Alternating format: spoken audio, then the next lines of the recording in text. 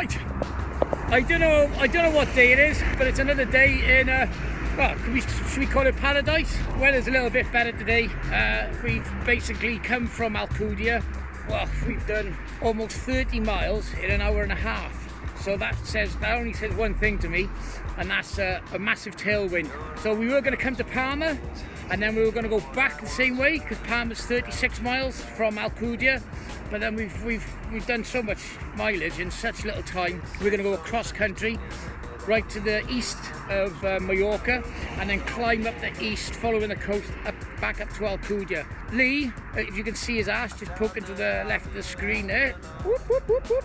He's got another puncture! So, on his back wheel this time, not his front wheel. So yeah, we're just motorways in the distance, so obviously we're not going to be going on there. We're going to be heading that way. And making our way. And we've got a 4-hour ride I've got penciled in on my training peaks from my coach Mark Whittle.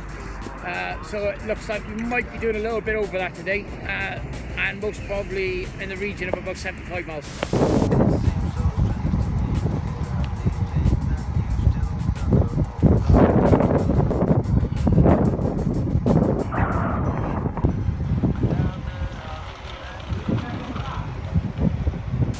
Right, we're almost 3.5 hours into our ride. Like I said earlier, yep, we had a belter of a headwind going west and coming north. But now we're heading to a place behind me. Can't pick my foot. And then, how far are we away from? He's having a scratch of his balls. Port to Alcudia. That's where we live.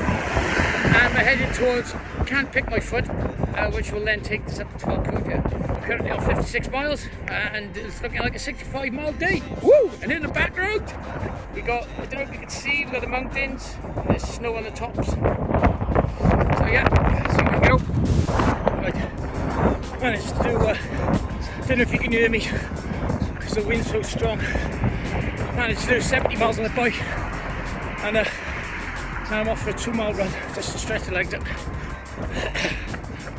Sorry, the camera's a bit shaky. Right, 70 miles on the bike done. Just over 2 miles run. And now I'm in my favourite place, freezing close to the pool.